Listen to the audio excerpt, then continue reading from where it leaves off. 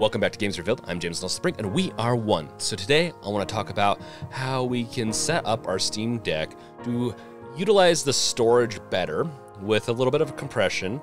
And also the main reason is that you can download your games from Windows or from some other storage device in a much easier manner if it's Windows or whatever operating system, and also use it on your Linux device, aka Steam Deck. With this, it's BTRFS format, and essentially what we're going to be going over is how to set up your deck to be able to auto mount a BTRFS SD card inside of the game mode, and then also so it will be recognized in your Windows device. The Windows side is really easy.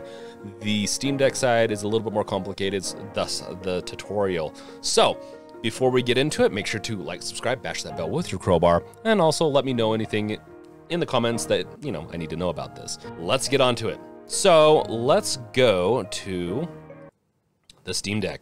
Okay, let's just talk about this real quick.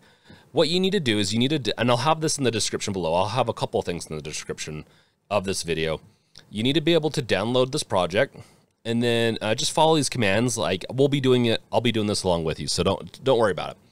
And we're just copying some scripts over, and these scripts, what they do is that they allow the deck to auto mount and format the SD card. So what this script does that we're adding, what this will do is it will still allow you to mount your ext4 cards, but it adds additional functionality, and it will automatically format your cards as BTRFS. And I actually recommend formatting in the game mode, and I'll kind of show you a little bit about that a little later. So let's go into this then.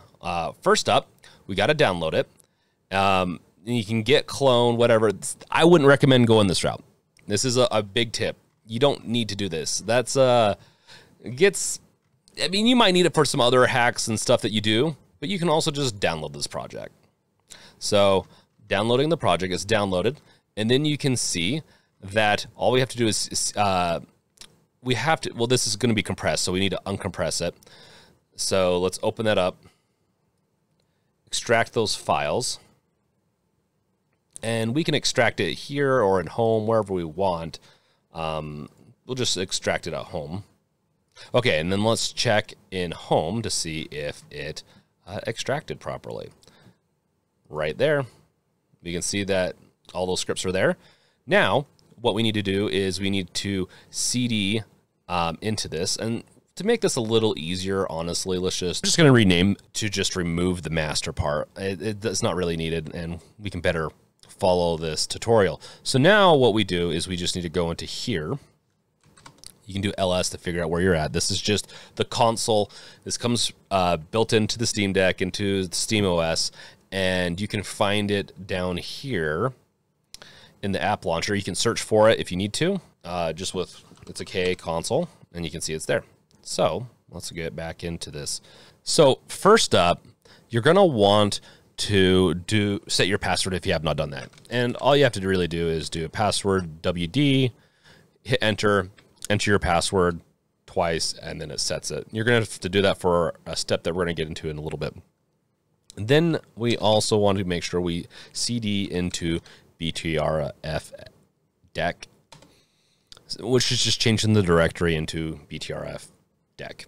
Now we can go ahead and do the, just need to make a directory called backup. And then we can take this right here, this line, copy it over to here. You can paste with this little handy button. Oop. Okay, and then you can paste it, but I find that when you're copying from Chrome over to here, it comes with some extra information. You can just also hit Control-Shift-V if you have a keyboard and paste it. Let's go ahead and do that. Okay, we copied the first thing. What we're doing is essentially just backing up the original scripts. So if we mess something up along the ways, we can just resolve the issue, and it can also be used for updating down the road. And I'll get into the reasons why you might not want to do this, and also some caveats to it. So So now we have it backed up.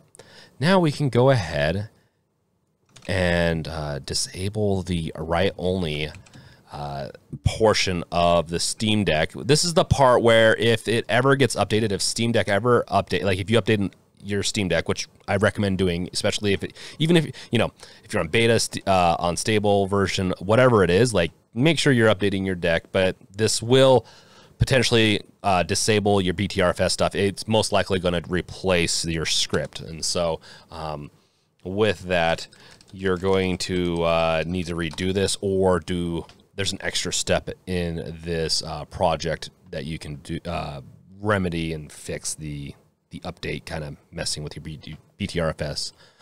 We're just going to go ahead and copy and paste each line.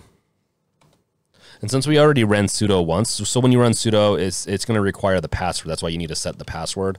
Once you've set the password once in a certain session length, then you don't need to do it again.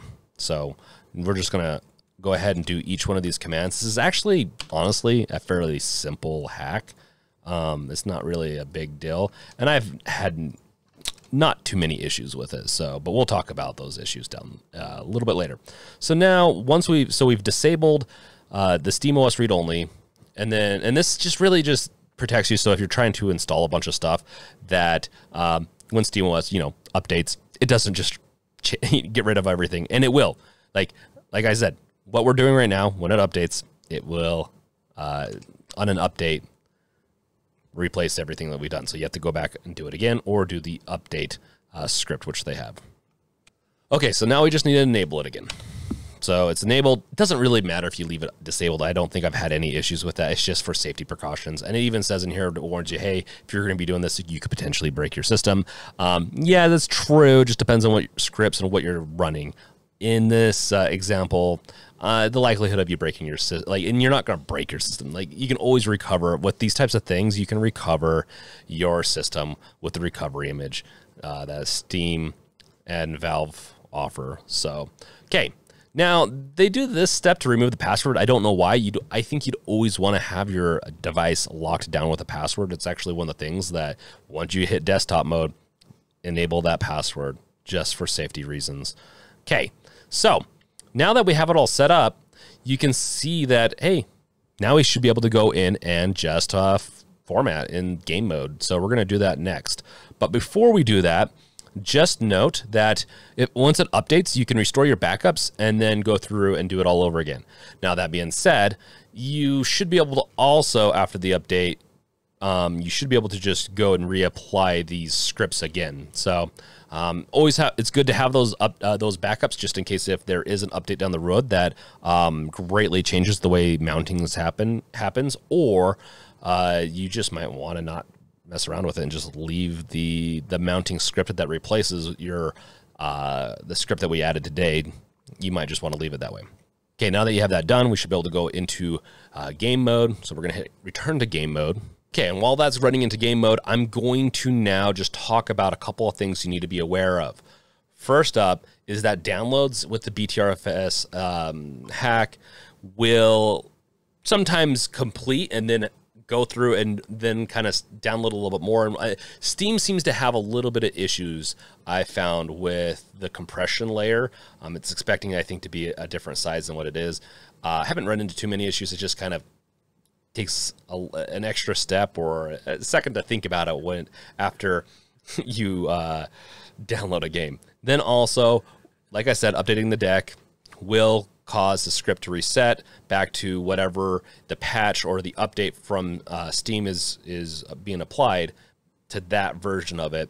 We also have our backup that you can also replace it with, and then also you could just do this tutorial over again if they don't fundamentally change the auto mounting script that is built for the game mode.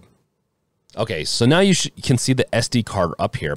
That indicates you typically need to reformat it, right? If we click that, it will probably ask us to format, but this should be a BTRFS card, so let's see if it worked.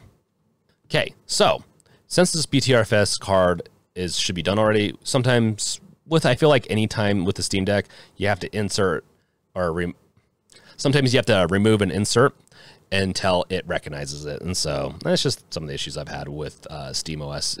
Even with the ext4 format, I've had to do that before sometimes where, you insert the card, it doesn't show up automatically. What you usually need to do is just remove the card and, put it in again. And you can repeat that until it should work. Sometimes you want to give it a second, but in this case, we can see that my BTRFS did work. And if you don't have BTRFS card, then you can go ahead and go into System and hit Format. And what this will do, this will format it into BTRFS, and you're good to go. Now, a caveat. I highly recommend formatting it this way more than any other way, because if you format it in another operating system, it most likely will lock down for that operating system, or if the file permissions just aren't going to be quite right for Steam. So you're going to want to do it this way. It sucks. If you have games already downloaded on it, I would back them up on your other device or on Steam or on your Steam Deck or wherever else you want to back them up to, and then format and then bring them back over. Then you're going to have that compression layer, and you're also going to be able to use it on Windows and Linux. So with that, that is really the biggest caveat that you need to know. Format it through game mode. It's going to be your best bet to do this. Okay, so yeah, that good old format button right there is your friend, but make sure you're backed up.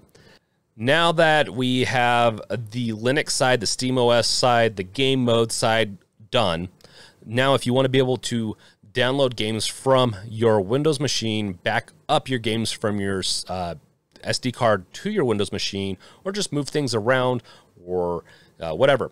The Windows side of this, I'm going to include in the description below a resource along with a download link where you can download a simple driver that once you've downloaded and clicked it on your Windows device and installed it, you should be able to insert a BTRFS drive and be able to both read from it and write to it. So it's honestly really cool to it's so easy on Windows. What we did on Linux and with SteamOS, that big part of that is that Linux already supports it. What we were doing is making sure game mode of SteamOS supports it and will allow for auto mounting and for formatting. Those are two really important things that we want done, so we don't have to keep on going back into desktop mode to just do some of those features. So with that, that's all I really have to talk about with this. And let me know in the comments below if it worked out for you, if everything's going good. I want to know. If not, yeah, let us know in the comments. It's worked out for me pretty well so far, like I said, with a couple of caveats, but you can listen to those. With all that, that's all I got to say. Check out the description below for all the goodies for this video, and then also check out my other videos, and I'll catch you guys later. Peace out. Later.